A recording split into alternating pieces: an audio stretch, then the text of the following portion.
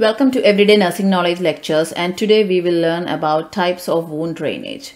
Wound drainage or exudate, it's a fluid that leaks out of blood vessels and capillaries into the wound or into the nearby tissues.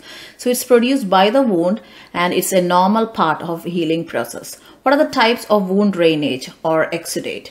There are 4 types. They are sanguineous, this is sanguineous, xerosanguineous, serous and purulent.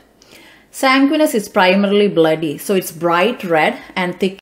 It usually seen immediately after trauma or surgery, and this should lessen over time and stop after a few hours. Next is xerosanguineous. Xerosanguineous is light red or pink in color, so it's a mixture of sanguineous or serous. It consists of both red blood cells and sera. This is a normal type of wound drainage or exudate. Third is serous. Serous is clear or pale yellow in color. It appears in 48 to 72 hours and it's a normal type of wound drainage. Fourth is purulent. Purulent is thick in consistency. It can be yellow in color or tan, brown, gray or green.